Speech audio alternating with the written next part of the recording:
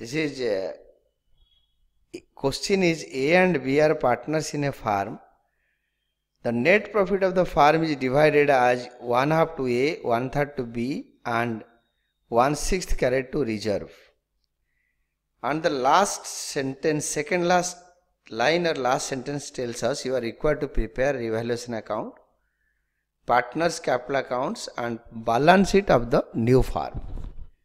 Then your working notes, and after that we have this note 1, calculation of new profit sharing ratio.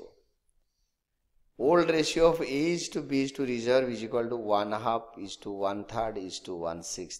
That is equal to old ratio of A is to B 1/2 is to 1/3. That is equal to 1/2 into 3/3 is to 1/3 into 2/2. That is equal to 3/6. That is equal to 2/6. That is equal to 3:2. We solved this. Then old ratio of A is to B 3:2. This reserve is not a partner. It was carried, now it went off. Then she is admitted for 1/5 share. Now let the total profit of the farm be 1. Remaining share of A and B after C's admission is equal to 1 minus 1/5. That is equal to LCM 5. 5 minus 1, that is equal to 4/5. A's new share 4/5 will be shared among A and B in the old ratio of 3/5 to A and 2/5 to B. That is for A rupees 12/25, B rupees 8/25, C that is 1/5 multiplied by 5/5 to equalize the denominator, that is 5/25. Therefore, new ratio of A is to B is to C is equal to 12 is to 8 is to 5. Now sacrificing ratio is equal to old ratio minus new ratio. A sacrifice is equal to old share 3/5 minus new share 12/25, that is equal to 15 minus 12 upon 25, that is equal to 3/25. Likewise, B sacrifice is equal to old share 2/5, new share 8/25. That is equal to LCM 25 in the numerator 10 minus 8, that is equal to 2/25. Therefore, the sacrificing ratio of A is to B is equal to 3:2. Next one is note 2, calculation of original value of stock, that is rupees 18,000 multiplied by 100/90. Very important, that is equal to 20,000. You can see how important is this. This is C part of your adjustment. Stock is undervalued by 10%. It is already undervalued by 10%. It is appearing at 90%. Hence, make it 100%, divide by 90. It will come to 1%. Take the unitary method, multiplied by 100. That will be rupees 20,000. 20,000's 10% is 2,000. And after deducting this 2,000, stock will be appearing at 18,000. The very important part. Stock is undervalued by 10%. Then the next one is a revaluation account. Fair note revaluation account. After drawing it, first item is buy stock. Increase in asset 2,000. Next one is buy creditors rupees 800. If you will read this, why it is buy creditors. D part creditors include a contingent liability of 4,000 which has been included by decided by the court at rupees 3,200. That means we have included in creditors 3,200 for contingent liability to be paid, but court decided it at 4,000. Hence, by creditors is only rupees 8,000. 4,000 is the contingent liability decided by the court. 3,200 is decided by the court. 4,000 was included in creditors. Hence, decrease in creditors rupees 800. It is a gain to us. By creditors rupees 800. We supposed to pay 4,000, but the court told to pay 3,200. Hence 800 is the gain. Next one is your bad debts. In regard to debtors, the following debts are approved bad or doubtful. 2,000 due from X, bad to the full extent. To bad debt, this is an expenditure or loss to the firm, full extent 2,000.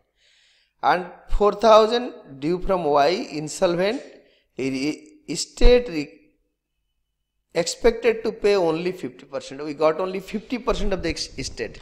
That is 4,000's 50% is 2,000. That is again 2 doubtful debts 2,000. Now you are required to prepare revaluation account. Now the things are over. Now this is total of the debit side rupees 4,000. Now take it to the credit side and deduct 2,800. That is by capital accounts revaluation loss transferred in old ratio of A is to B is equal to 3 is to 2. That is rupees 1,200. 4,000 minus 2,800, that is 1,200. For A, rupees 1,200 multiplied by 3 by 5, that is equal to rupees 720. B, rupees 1,200 multiplied by 2 by 5, that is 480. Now your capital account, draw the proper format by balance brought down. Opening capital balance rupees 50,000 for A and rupees 40,000 for B. Then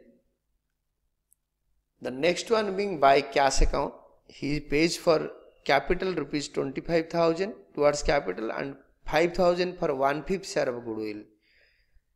That is 3:2 sacrificing ratio in which it is to be distributed. That is by cash account 25,000, by premium for goodwill account 5,000 in 3:2 sacrificing ratio. Then by reserve in the liability side, the third last item, that is rupees 10,000 in old ratio of 3:2, that is 6,000 and 4,000. Then we have to write down revaluation loss, that is rupees 720 for A and 800 rupees 480 for B.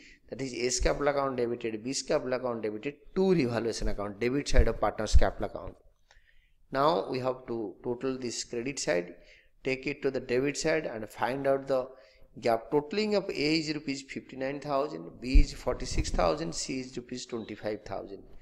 And balance carried down is for A rupees 58,280, for B rupees 45,520, and for C rupees 25,000. And in the balance sheet as at 1st April 2016, after admission of a C, that is liabilities rupee symbol and assets and rupee symbol will be there. In the asset side we have building rupees 50,000, same as the old figure. Plant and machinery same, rupees 30,000.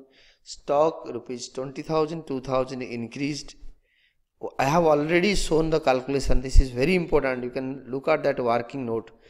Debtors less 22,000, less bad debt rupees 2,000, less doubtful debts rupees 2,000, and in the final column we will have 18,000.